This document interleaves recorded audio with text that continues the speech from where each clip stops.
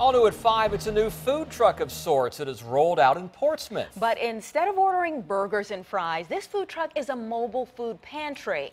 This new food bank on wheels was made possible thanks to the PRA Group's 5-year commitment of $150,000 to purchase the new refrigerated truck.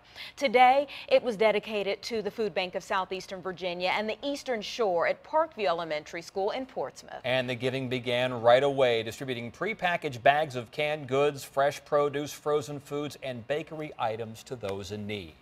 Through our efforts, we're able to provide food to about 183,000 individuals each year, and that's 19 million pounds of food approximately, and over 16 million meals.